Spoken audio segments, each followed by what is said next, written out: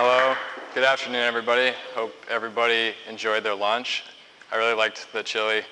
I'd like to thank Katie for allowing an intern to speak at this significant event here. But what I've been working on is a study that asks, how does Forest Stewardship Council standards account for bad habitat? And furthermore, how do the certified forests in Minnesota comply with those standards?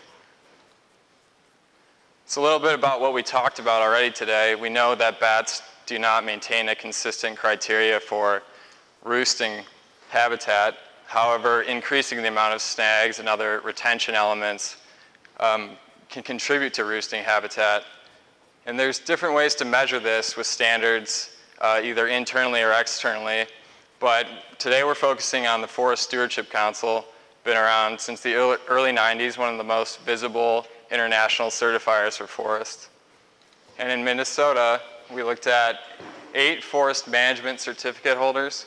And as you can see, they represent a significant amount of land area. And here is the distribution of land area among them. The DNR at the top down to the Aitkin County Soil and Water Conservation District.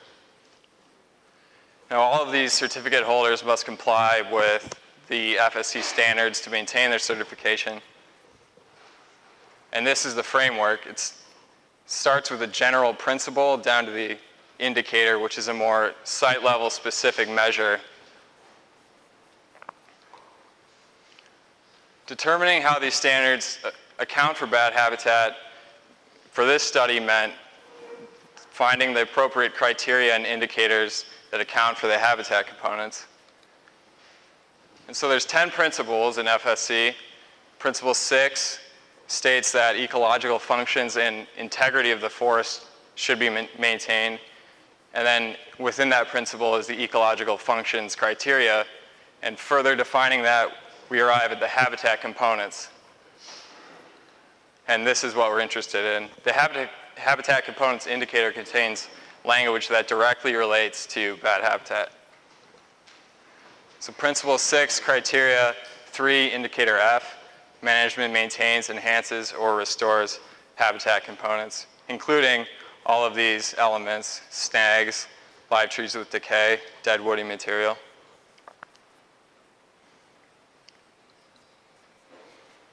Now, FSC has been around in Minnesota since '97 by yours truly.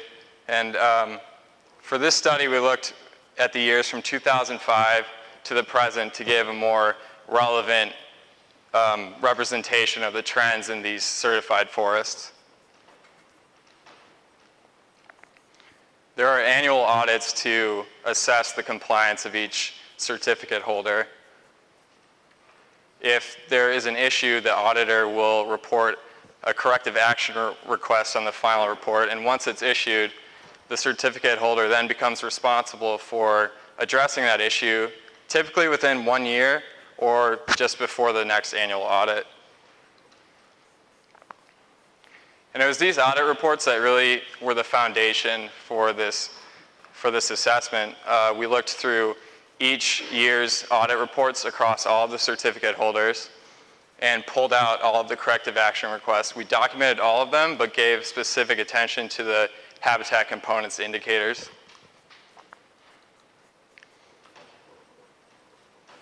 There are approximately 200 corrective action requests throughout those years, and the majority of which were within the environmental impact principle. And then furthermore, the ecological functions had the majority of those. Now this shows references, and references, a corrective action request can reference more than one standard, so that kind of accounts for that number. And so the ecological functions is what we were interested in. That contains the habitat components indicator. And here it's the results. There was only 12 violations of the habitat components indicator throughout all of those corrective action requests by 4 of the certificate holders: DNR, Itasca, Lake County, and Cass County.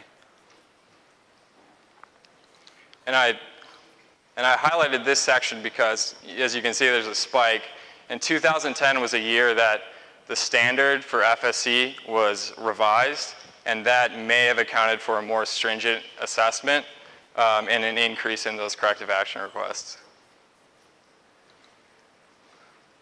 So some conclusions we might draw from this is that, well, within the FSC framework, forest management in Minnesota has historically complied with retention practices.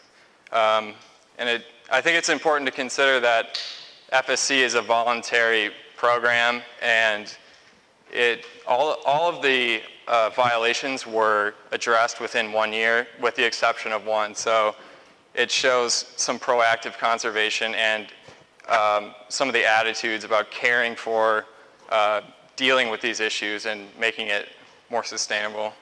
And if you use this as kind of a model, looking at certification systems as a consistent criteria for examining forests, we could extend this kind of study into other certification systems, particularly the Sustainable Forestry Initiative within Minnesota, and that would cover a lot more area. So just as a model of analysis. So, thank you. Any questions regarding this? Oh, thank you.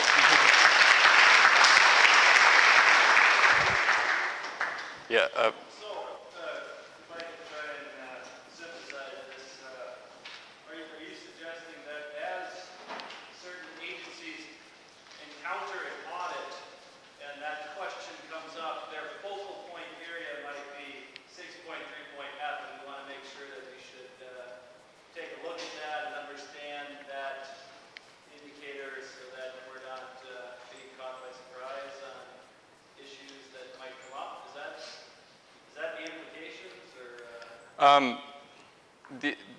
What was the question? I'm not sure I understand the question. The question was, I'm not even sure. Okay. I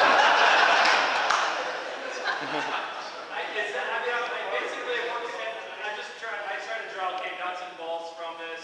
If we're going to get audited, we just need to focus on 6.3F, and there could be some questions about that from an FSC auditor. Well, this is mostly just in relation to looking at the proactive management within Minnesota for bad habitat, and this is just one way of analyzing that. It kind of relates to what Mark was talking about documentation of retention practices, how if you look throughout Minnesota, you don't really have specific documentation of those. And so using some kind of analysis like this, you can say, well, these certified forests, which are about 7 million acres, something like 40% of the total forest land, well, this is what they're doing to conserve, and they're doing a good job at it. So that's basically what this was trying to address. Yeah. This might be a question for Katie and Mark and for people who are practitioners. Sure. Have a go ahead. So, are the indicators in the certification document sufficient to protect bats? That's a good question. As far as best management practices, I would say yes. But it also goes in line with what we've been talking about today. If you see these standards as reflecting what Mark was talking